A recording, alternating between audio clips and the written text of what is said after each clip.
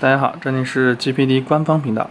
之前呢，有网友在我们下面留言说想看一下彩虹6号的运行情况，那我们今天就来看一下彩虹6号运行怎么样子。首先呢，我会测试在7瓦跟9瓦的模式下，以 720P 在我们的 Win2 上运行彩虹6号，然后效果都是全低。这个开中特效和低特效，其实在 Win2 上你看不出来很大的区别，所以我们就用全低来代替。那首先呢，我们来看一下选项，操作选项、游戏模式这些都不用管它。那么我们这里要讲的就是这个显示，720P 这个不用说了。那么显示的模式呢，我这里推荐大家一定要用无边框的窗口模式。至于为什么，我们来看一下。大家看一下现在这个字体啊，都是很清晰的，对吧？都是很清晰的。那么现在如果把这个模式调到全屏模式 ，OK， 套用。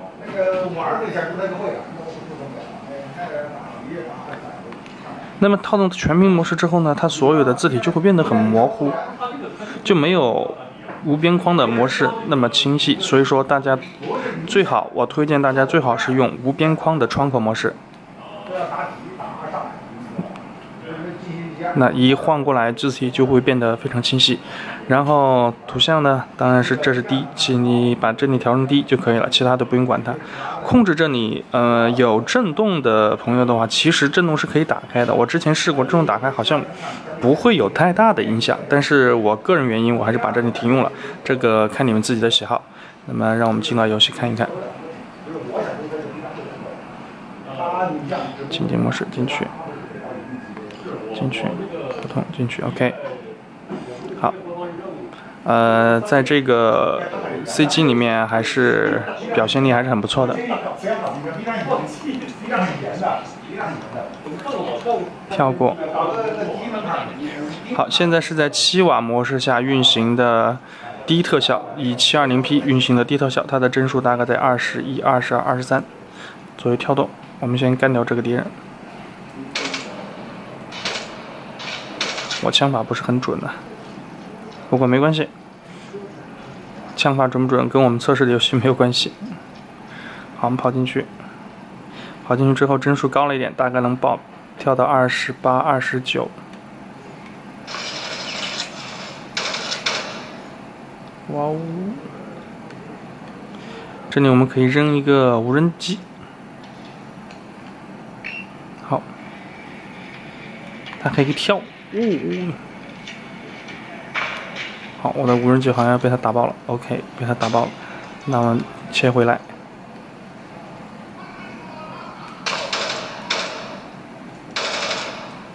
装弹。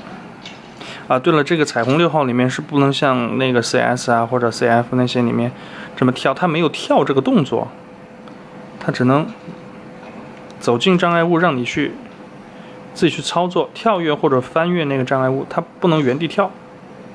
据说是为了严谨一点，因为你也没见哪个反恐人员整天拿着枪在那跳，对吧？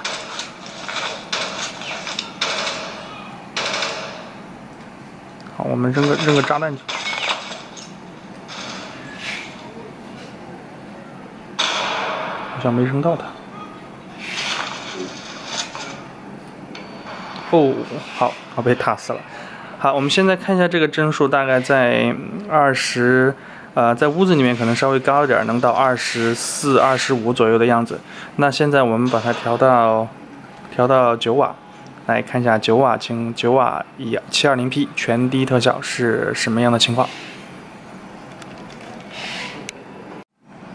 好，这里呢我已经把功率开到了9瓦，然后其他的参数我们都不用去动它，还是 720P， 还是无边框模式，然后还是全特效为低，然后让我们进去看一看。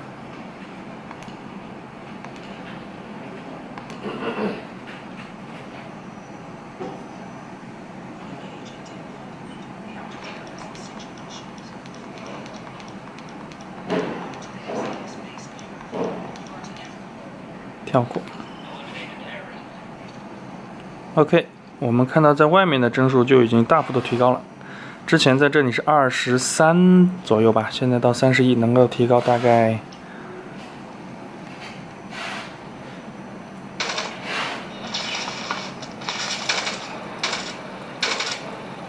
6到7帧。在房子里应该会更高。好，在房子里到33，大概提高了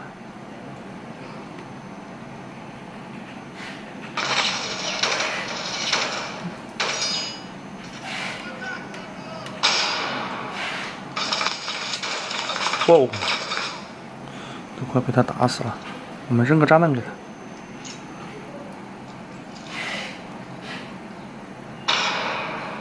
好像没炸死。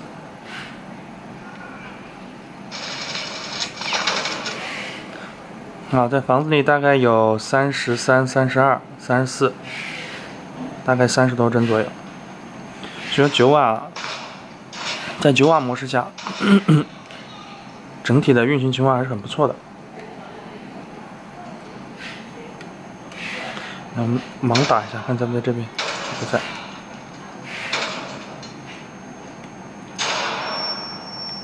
他想用闪光灯闪我。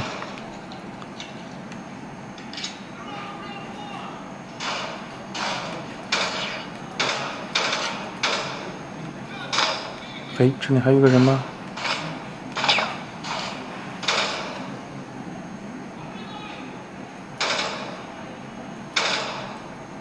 哎，这样看起来我枪法还是比较准的。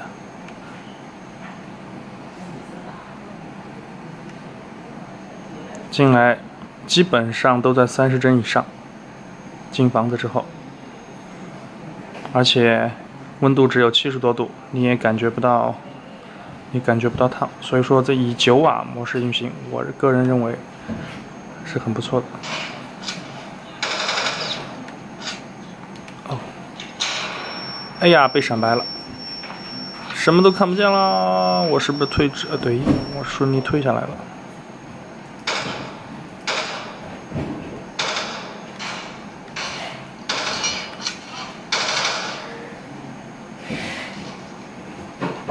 就是我进来之后，外面会来一群人，是吗？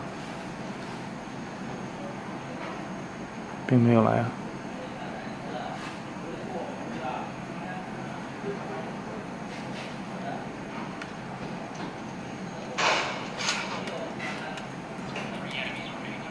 哦，好像是来了一群人，是谁在打我？这边啊，光荣牺牲了。大家可以看一下这个帧率啊，基本上在房间里面是没有下过30帧的，然后我估计在外面的话能达到28、29、27到29之间徘徊，所以说以9瓦的模式下去跑彩虹6号，然后以全低的特效是完全没有问题的。那么今天的视频就到这里，希望大家有什么建议的话，在下方给我们留言。喜欢我的话，还请订阅我们。那我们下次再见，拜拜。